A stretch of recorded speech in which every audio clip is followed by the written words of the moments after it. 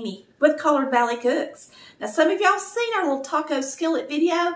This one's more like a burrito skillet. It's going to have chunks of chicken in it with some rice and beans. It's going to be really good with some good flavor. So it's really quick to put together too.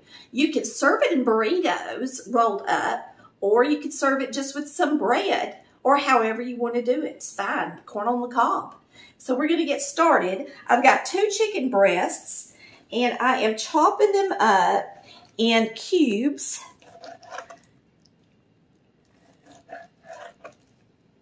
And we're going to put this in the skillet and saute it once we saute our onion.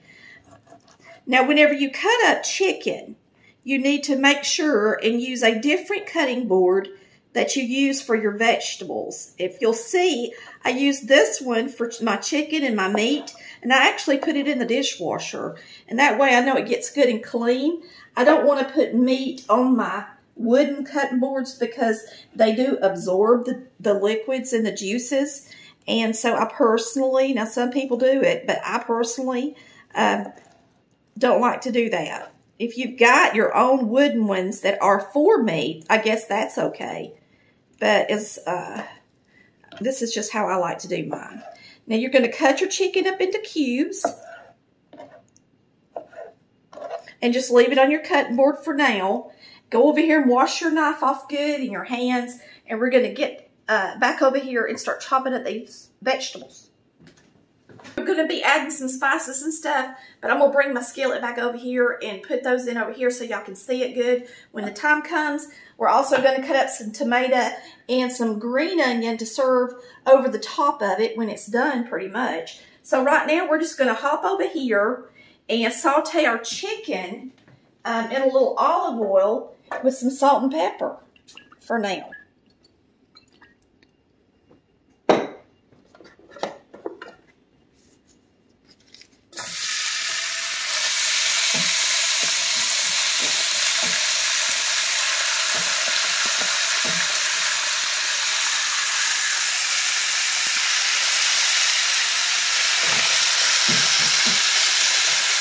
And I'm going to salt and pepper it.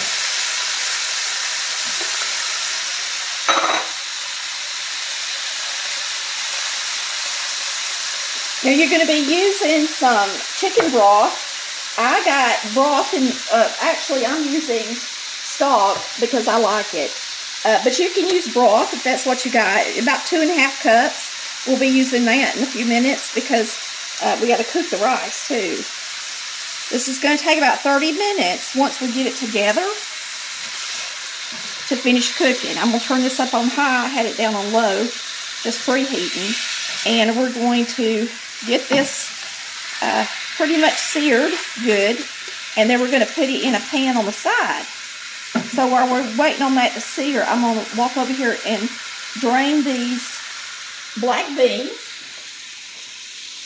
You're going to need a can of black beans, and so just get you a strainer or something, and you're going to drain these.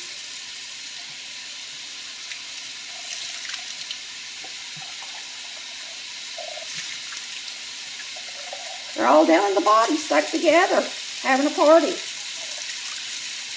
Now they're out of there.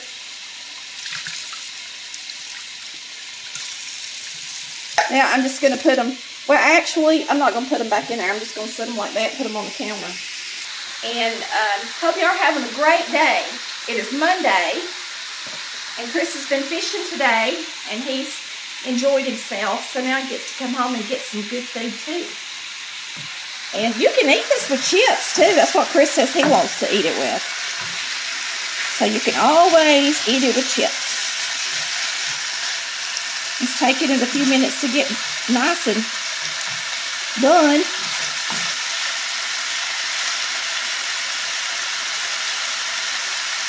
So just keep flipping it over until they look, pretty much white around the whole piece of chicken. Okay, we're going to chop up a tomato and some green onion to serve when this gets finished. It'll be delish. Everybody loves tomato. Well, not everybody, May's not crazy about tomatoes, but if you like tomatoes, chop up one. Serve it with this. I love them. I guess I could take that out of there. It's the top of the tomato. And now we're going to just chop up some green onion. These little green onions were tiny and kind of wimpy, so I got 4 of them. Just use your judgment. If you got big, fat ones, use 2.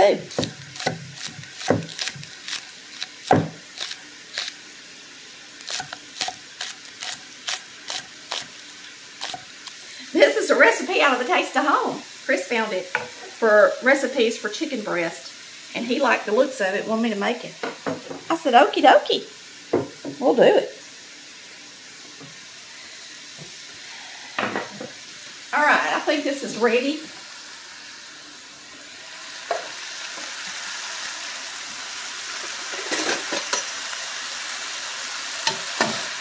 Now this chicken's going to continue to cook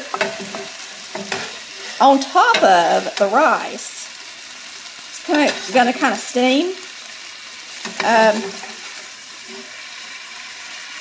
while the rice is cooking. So it's been in here plenty long enough. So we're going to sit it right here. And I think I'm going to move that cheese away from it because it's hot. Now, we are going to add 1 cup of long grain rice to our skillet, or whatever it is you're using. And we're going to brown it a little bit. I got this on high. So we're going to brown our rice a little bit, just like you would if you're making rice-a-roni out of a box. Y'all know. Y'all made rice-a-roni before, hadn't you? I know my mama did. I know I sure did when I was younger. I made rice-a-roni all the time. I've always been one that just loves rice, and Chris has never been a rice kind of man, but I love it, and my girls love it too. But my mama hardly ever made rice when I was growing up, unless it was something like rice-a-roni. We weren't big rice eaters. We ate a lot of potatoes. Chris, did y'all eat rice at your house? Because we sure didn't eat it that much. No, we never ate rice. We didn't even eat rice-a-roni. Really? No. Wow. I can't think of anything we ate rice in, actually.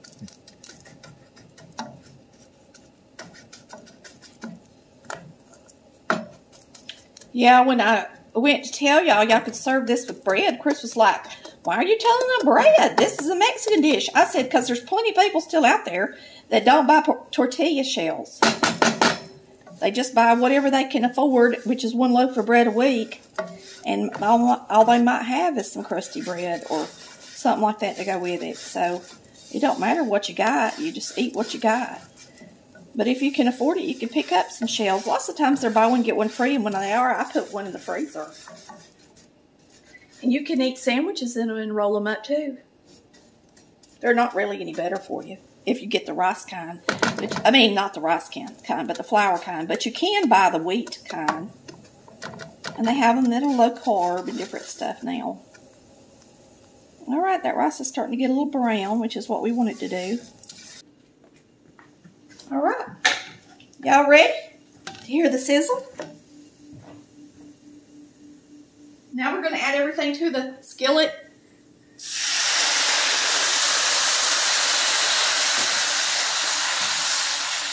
Two and a half cups chicken broth.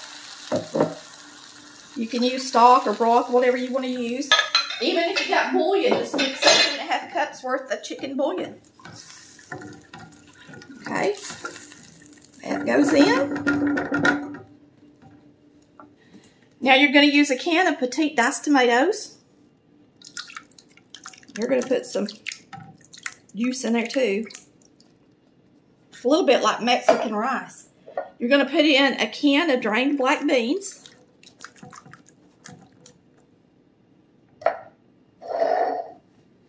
Now, the good stuff.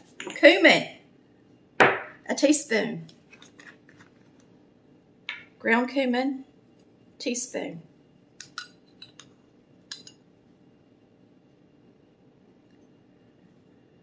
We'll have to mix it up.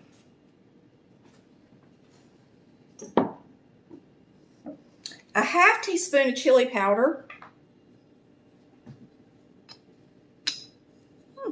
Cumin and chili powder are almost the same thing. Chili powder is mostly cumin, but it's got a few things in it that cumin don't have. All right, then you've got a half teaspoon of onion powder, which is one of my faves. Could never have too much onion powder in it. Matter of fact, I'm gonna put a little extra.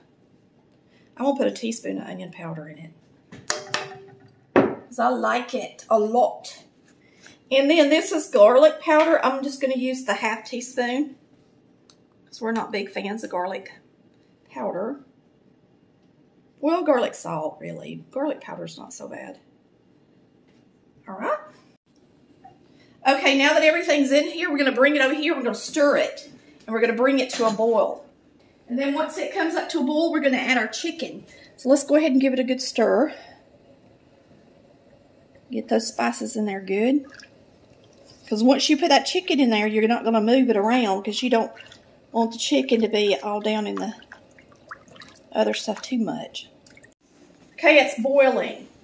So we put the lid on it to get it hot quicker. You can see that we brought it to a boil, and you can actually see where the heat is because it's boiling around the edge. So we're gonna put our chicken in. So we're just gonna put the chicken on the top while it's boiling. I'm gonna turn it down to simmer, cook it about 20-25 minutes, and that's gonna be it. It's gonna be ready, y'all. We're gonna see how this looks, and remember it's been in this brazier. I'll take the top off of it, and I have not touched it. We just walked off and turned on the timer. Looks good, don't it? Woo! I think I'm gonna get out a little sour cream for mine. Let me grab some sour cream. Me and Chris are hungry, so we don't want to wait on it. But what you can do is put your cheese on the top of it while it's still sitting here, and put the lid back on it, let the cheese melt, and then put on your tomatoes and onions. But now that hides some of the prettiness of it, so we wanted to show it to y'all in the pan when we were dipping it.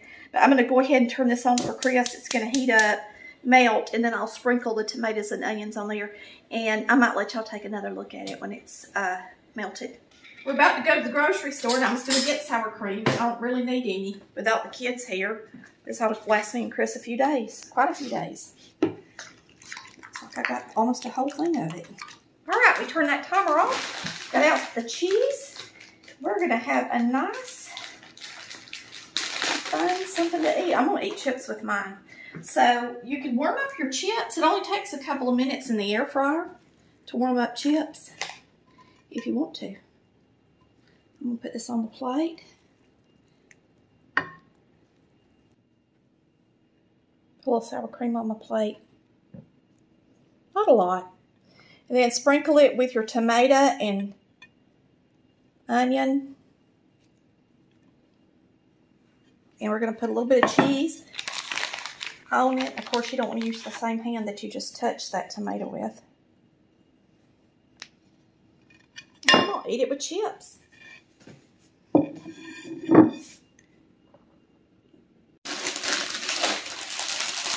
We're about to go to the grocery store, and what a better way to go than when your belly's full. I was just thinking in there, it's better to go when you're full, because if you go to the grocery store hungry, boy, are you in trouble.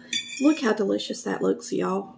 Now, this is going to be a good meal, and it's a pretty good, you know, good for you meal. You got your rice in there with your grains, and you've got your beans with your fiber and your chicken. And we're going to pretend it's delicious and good for us. It's not loaded full of cheese and stuff.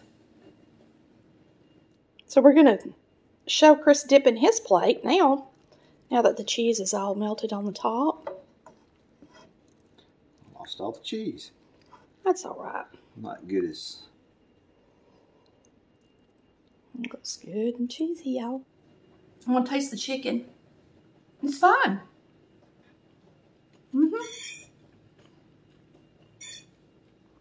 So if you've got something to cook this in that has a good sealed lid, try to use it so all that moisture stays in the chicken and goes into the rice.